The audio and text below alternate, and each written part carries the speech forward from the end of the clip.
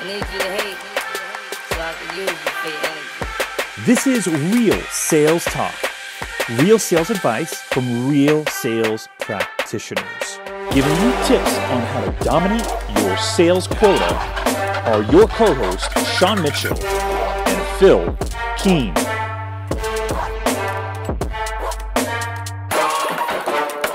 This episode is brought to you by Convertist.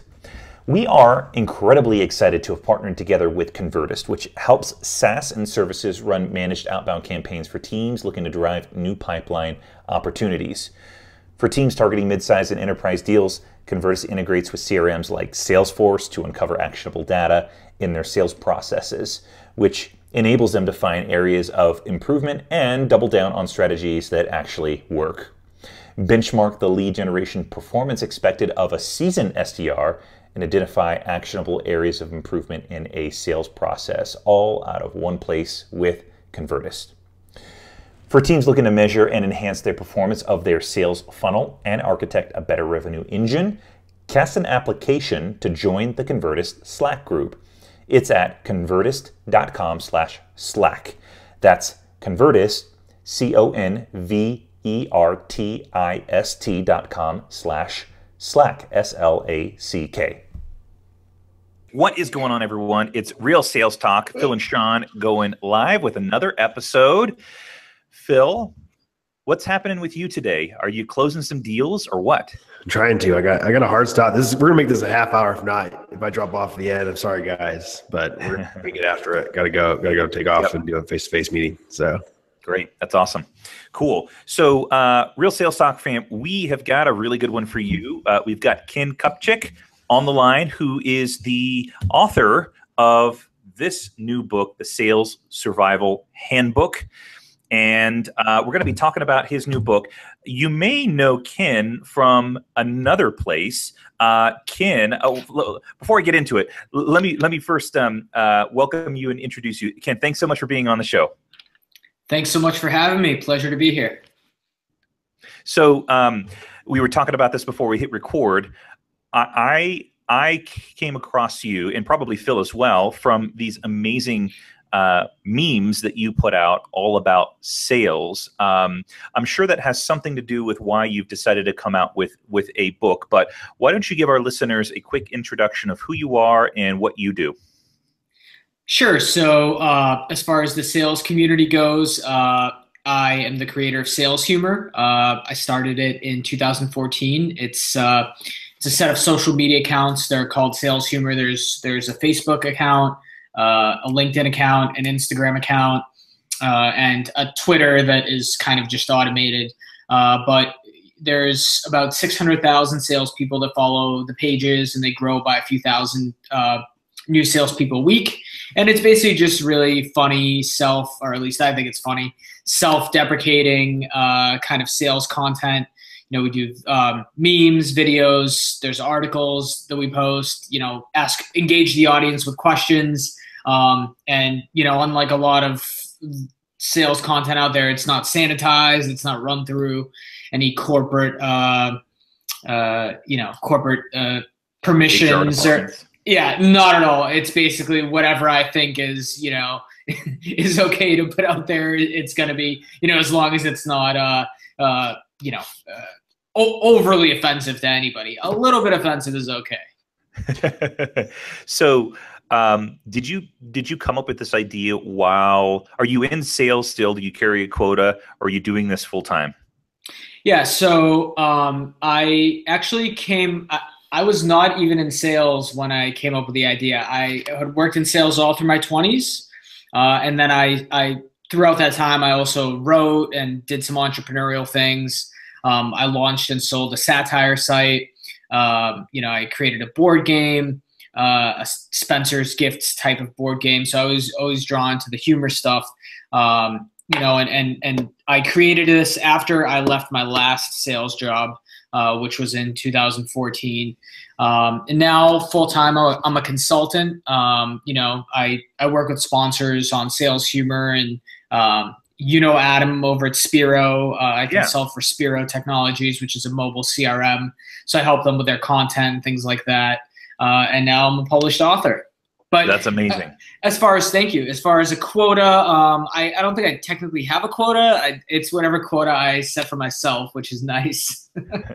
I think that's probably the ideal place to go when you can set your own quota. You're your own boss, and you're not answering to anyone. Yeah, it's been a long time coming. I've always wanted to, and as I'm sure you guys have, and yeah, just a matter of doing it. So I've seen a lot of feedback on LinkedIn about the book from salespeople saying that it's a fantastic book, and it's really funny too. So you kind of continue on this theme of sales humor into the book. But I'd love your background on where this idea came up to write the book, and a little bit of the premise. Sure. So, I think the idea to write the book, I was always going to write a book, and I'm sure I'll write other ones. The reason I settled on this one to start was because there was really nothing. There is nothing out there like it in the sales space. I mean, the closest thing you can even get to this is probably a Dilbert cartoon. So most sales books are, they're self-promotional. The author writes it because, they want to get clients for their consulting or their training course or something like that. Or it's, there are some kind of groundbreaking sales books like the Challenger Sale that kind of rethink selling. But there's nothing that I thought that was a comprehensive handbook that covers every important thing that you need to know about sales, but is also infused with humor and that. And I think the book that I modeled it on more or less was a book called The Zombie Survival Guide, which was written by Max Brooks, which is Mel Brooks' son. And that book did really well. It was really funny. So, our covers are even somewhat similar if you look at his cover and ours. So that's kind of where the idea for the book came from. Also, there's a lot of other survival guides out there. There's, the famous ones are, the Anarchist Cookbook is a really famous one, even though the book is like banned in a lot of countries. But yeah, it's in the mold of the comprehensive guide. Yeah, I think it's really interesting. So like, I'm curious to hear, like, what was the first thing that came to your mind where you're like, I'm going to start putting funny things out there. Like, was there one event that started to do it, or was it really just passion? Yeah, I mean, I think the best way I can explain it is, I worked for some real psychopaths when I was in sales. I mean, I think truly textbook psychopaths. Two people that come to mind, former managers. I think in order to survive in sales, you really have to be able to laugh at yourself and laugh at the absurdity of it, because you'll experience, and not just from managers, from customers, from coworkers, you experience so much hilarious, insane stuff that you have to have a sense of humor about it. I was definitely always joked around with coworkers, always tried to not take anything super seriously. But as far as sales humor goes, the idea really came about because I saw a lot of these other humor pages. I was in the automotive space. I was working for a startup in Boston, and we saw somebody we saw a page with like 400,000 followers that was in the mechanic space, and we partnered with them to promote content. And I thought, hey, why is there not a sales page for humor? I mean, I thought it was crazy that there wasn't one. And with my background, I thought, who better to do it than me? I love the introduction in the book. It's really funny. So it says, sales is the world's second oldest profession after prostitution. And although there are many similarities between the two careers, only one is legal. I'm guessing this is probably a great way to set up the fact that this is meant to be a useful tool, but also meant to incorporate humor into what you're trying to communicate. Absolutely. Yeah. I mean, the hardest part of writing the book, honestly, was making it funny. If this book was a straight sales book, if we took this entire book and just took all the humor out of it, I could have probably written it in a week. There's nothing profound, and I hate to say this, but there's nothing profound in the vast majority of sales books. With all the content out there, it's kind of the same thing over and over again. So it was a matter of, writing the serious part and then, pacing around my apartment for 20 minutes, thinking of like the perfect, way to introduce the humor into that sentence or into that segment. You know what I'm thinking, Ken? This would be a perfect outline for stand-up comedy. This would be a perfect stand-up comedy sketch. This book here. If you just took this, went on stage, I think you could make this a big hit. It's funny you say that. I actually have done stand-up comedy before. Who knows? Maybe someday. I don't know. I'm more of a homebody, but yeah. So let's kind of dig into some of the chapters here. So the first one is Welcome to Sales. And you start kind of outlining helping people decide if sales is right for them. Right. One of the phrases I saw was coming out of the sales closet. So talk a little bit about that. And if you're listening to this podcast, you're probably in sales already, but maybe you're trying to dip your toes in the water. So just kind of outline what that looks like, what people should be considering. Yeah. Well, let's go back to the, how to tell if sales is for you. So we have a little quiz in the beginning here of the book, and the quiz kind of asks, the following questions. Are you motivated by money? Do you have a strong work ethic? Are you good at handling rejection? Can you handle someone yelling at you on a regular basis? Are you okay with working nights and weekends until you feel like you're going to die? Can you survive on a strict diet of energy drinks and potato chips from the vending machine? Are you able to handle people repeatedly lying to your face as if you're some sort of gullible moron? Does an inconsistent income make you feel warm in your stomach area? When upset, are you able to cry on the inside like a winner? Do you enjoy a challenge even when it's statistically impossible and defies any and all logic? Are you able to smile at someone despite every single human instinct telling you not to? In your opinion, is free time overrated? And do you thrive in a fast-paced environment where you have to hide in the janitor's closet in order to find one single moment of sweet solitude? This is all based on experience. Obviously it's tongue-in-cheek, but is it really that off from what sales is like? I ask you guys. So, I think it leads me to my next question is, do you cry on the inside like a winner? That's all I want to know. Yeah, I think you kind of have to, or you got to go in the janitor's closet if you really need to let it all out. So talk about, like, as you start to prepare for getting into sales and mentally starting to think about all these things, because it's a tough game, and I think that's why there's some humor in it. How do you think about, I guess, coming mentally prepared for work? Because a lot of that's what I was talking about there. Yeah. Well, I'll get a little bit serious, away from the book, but I think you really have to have some sort of reason or drive for wanting to succeed in whatever industry you're going in. It definitely helps you should, if you can, always sell a product that you believe in. If you don't, you're going to make your job twice as hard. But as far as becoming mentally prepared, know why you want to do it. If it's money, if you really want money, then that's a good reason. If you want to provide a better life for your family, that's a good reason. If you got nothing else to do, if a sales job is the only job you got hired for, then whatever it is inside that's going to drive you, you have to figure that out, because you can't just show up and not try. You'll fail. You will. You have to push constantly in sales. You have to. I've joked around often that sales is like being bipolar. One day you're feeling freaking amazing because you just closed a big deal.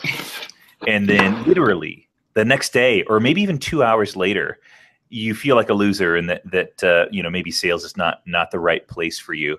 My wife has gotten into sales recently, and it's funny to see these same roller coaster emotions, you know, from my wife, who you know, I guess she's always been good at selling things indirectly, but now she's in a formal sales role. So it's really interesting to kind of see that. And my guess is this is something that you address in the book.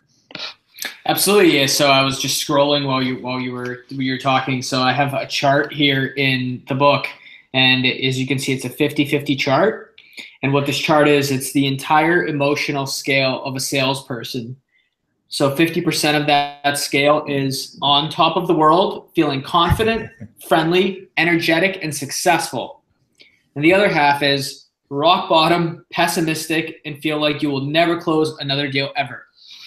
So sounds about right. I'm with you. You can go from, in one day, you can go from feeling like life is great and things could not get any better to being so utterly depressed about your career that, you know, you start looking up college courses in engineering to try to get out of it. And I think it's normal, you know, it's not unusual. So I think this is probably maybe where we can kind of bring a serious moment in here, and maybe a teachable moment.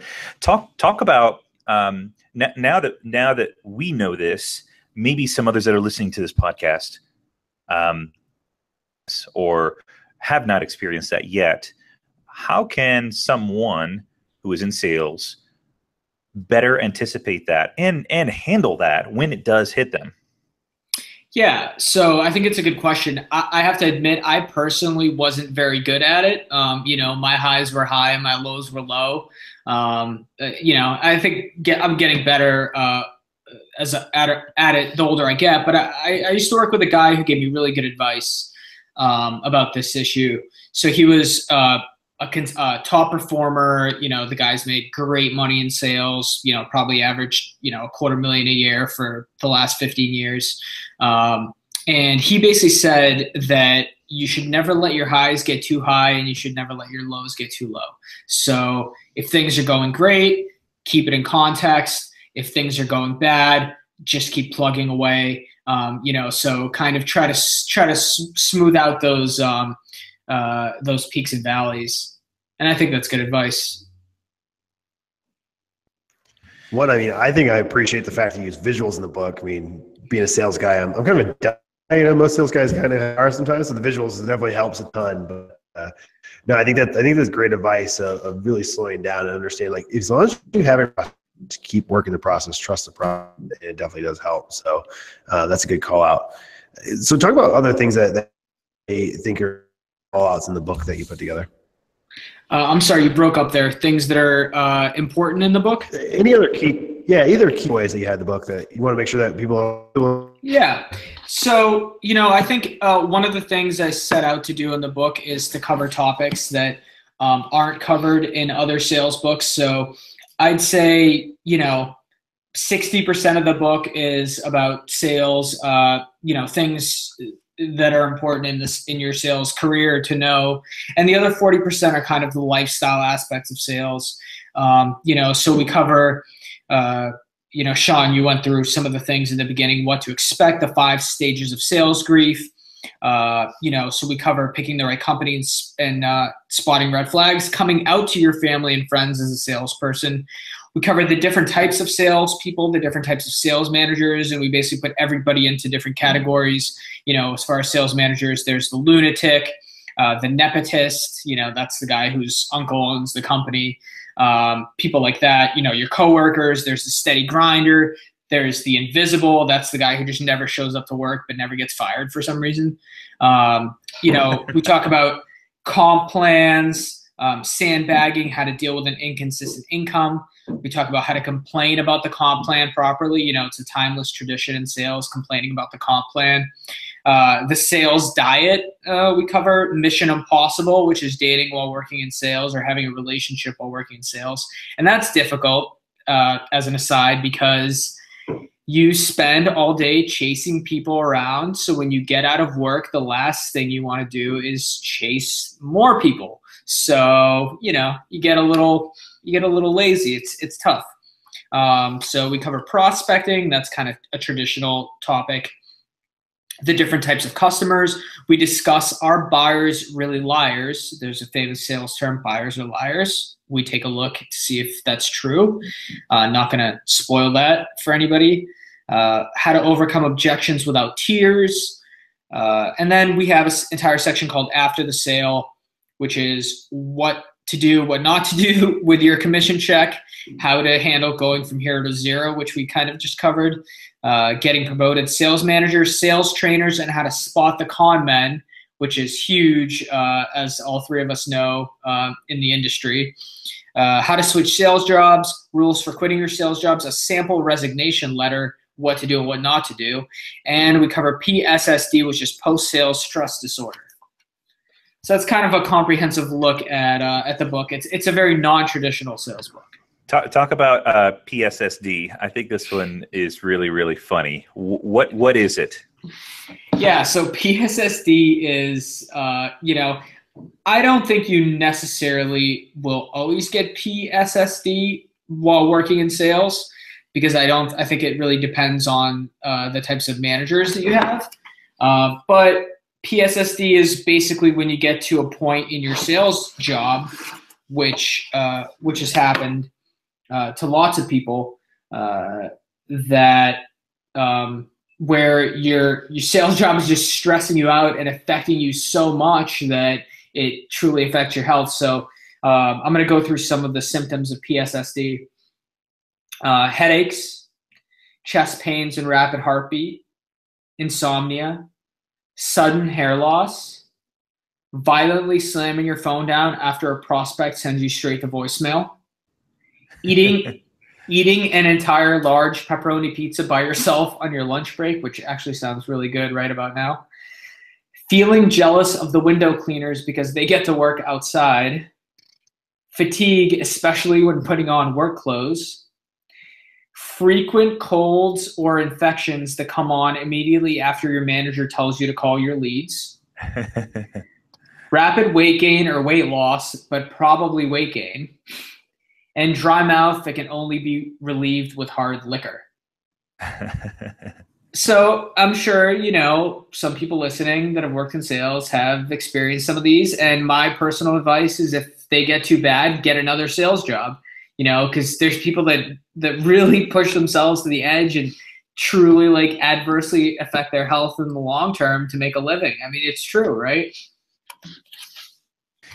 Yeah, absolutely. And, you know, there's a lot of humor in this. And if these things, it's totally true as well. I mean, the theme of this really, at least for me, is sales is an emotional roller coaster, and very normal feelings to feel great one day and not so great the other. The art behind being in sales is how to manage that and make sure that you're as consistent as possible. And if these things are affecting you by you know, massive weight gain or weight loss or substance abuse, which I mean I see it all the time in salespeople as a way to go, then you know, maybe asking for some help from some professionals is kind of an appropriate step. But I mean, on a serious note, these are real things, like, and they can develop into real issues like substance abuse. It's definitely a real deal. Absolutely. And I mean, you know, the economy is doing pretty well right now, which, you know, my point being that I think being a salesperson in a good economy is a lot better than being a salesperson in a bad economy. But even in a good economy, that doesn't mean the pressure is off for salespeople. So you get the pressure no matter what. And, you know, one thing I found, you know, in my career that I'm interested to hear your guys' take on is, you know, there's a few types of sales jobs. There's a sales job that is very stressful and doesn't pay a lot. there's a sales job that is very stressful and pays okay, and there is a sales job that's very stressful and pays a lot. I don't think there's any non-stress sales jobs, but you might as well make a lot of money if you're going to deal with it, is my point. Yeah, I love it. Yeah, I mean, one of the thoughts that came to my mind was life is too short in general to be selling something that you don't really love and are passionate about. And that has a big impact on whether you make money or not. If you're not passionate about it, that usually is conveyed to the person on the other side. And if they don't get that you're passionate about it, then you probably won't sell the product or service. So finding something that you really love and enjoy, I think is really key. Yeah, I totally agree. And following your Instagram, I bet I can name what you're passionate about. Probably so, but go ahead. I'll give you a guess or two guesses. I got two guesses. You're passionate about Teslas, and you're passionate about espresso coffee. Yes, I'm glad that someone else is picking up on what I'm putting down. Hey, I like both of those things, so I'm with you. Yep, absolutely. Well, Ken, it's been awesome to chat with you and finally put the face to the Sales Humor brand. Before we jump into some rapid fire questions exclusive for our YouTube page, I want to give you a chance to tell people where they can find Sales Humor content, as well as where they can find the Sales Survival Guide Handbook. Sure. So on Facebook, just type in Sales Humor. It should be the first page that pops up. On Instagram, it's sales_humor. And on LinkedIn, it's salesperson humor. Unfortunately, I had somebody try to rip off the page before me, but it's salesperson humor. You'll see it. Has the largest following. And the book is available on Amazon. It's available on Books A Million, Barnes & Noble. And it's the Sales Survival Handbook. You can search Sales Survival Handbook. It'll pop up. Or you can search my name, which is Ken Kupchik, KenKupchik. And I hope you check it out. And it's definitely different, if nothing else. Absolutely. Yeah. You'll definitely get a chuckle out of it. And I think that it's well worth the money, because you'll get some insights, whether you've been in sales for a long time or are just getting into it or somewhere in between. It'll be a great read for you, for sure. So let's jump into some rapid fire, Ken. So rapid fire is where we get into the minds of our sales guests and understand and learn how they think. So the first question that I've got for you, Ken, is how have your parents influenced who you are today? If you could think of maybe one or two things that you're like, it's because of my parents that I am this way, and it has influenced my profession and career. Yeah, I mean, I don't know if I can answer the question quickly, but I'm an immigrant. I'm a first-generation immigrant. I was born in Russia, moved here when I was 6. So, I think that alone, if I was back in Russia, I don't think I'd be writing funny sales books right now. But my parents have influenced me. My father by being a very hardworking person and somebody who takes their responsibility seriously. If you say you're going to do something, you have to do it. Thanks for listening to Real Sales Talk, and a big thank you to our sponsor, Convertist. If you enjoyed this episode, go write a review on iTunes or any other podcasting platform.